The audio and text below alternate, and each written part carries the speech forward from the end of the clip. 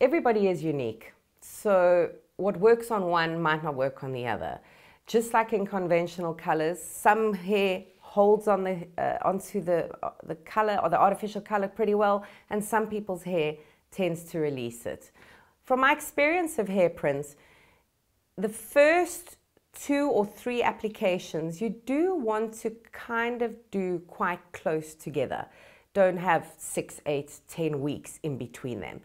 Because remember, this is food for the hair. So after your 2 or 3 applications that you've done initially, you're going to your normal coloring cycle. So if your hair grows incredibly fast, you might have to use a kit every 4 weeks or do an application every 4 weeks. If your hair is slower growing, you could go 6 to 8 weeks.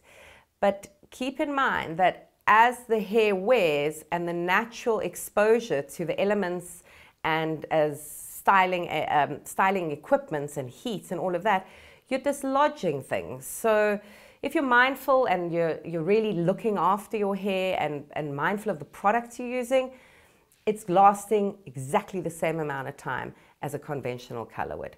If you're doing the product and then just using any arbitrary products and you're swimming in chlorine a lot and you're in the ocean a lot, you might have a little bit of color dislodging or the pigment dislodging and it not looking exactly as you want.